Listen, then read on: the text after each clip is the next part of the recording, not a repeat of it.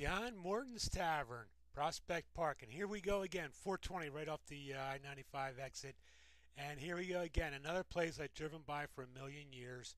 But thanks to Kevin Wilson and Dining on a Dime, John Cole, I'm stopping at every bar I pass in the tri-state area and eating their cheesesteaks.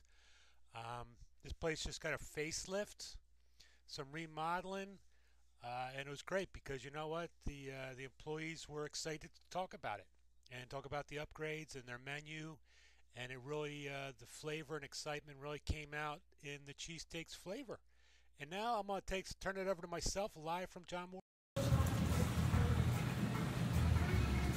Good morning from John Morton's Tavern. Doing research for Kevin's podcast, Dining on a Dime, Sundays 5 p.m.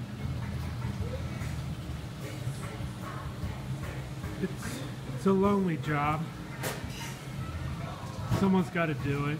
Someone's got to do it. That nice woman was very helpful, put up with all my questions.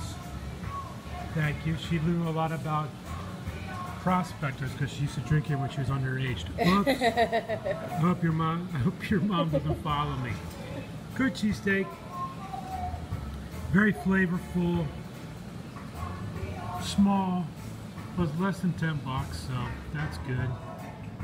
A little disappointed in my Liscio's roll. Usually love Liscio's, but this one I had a little tough time holding up to the meat.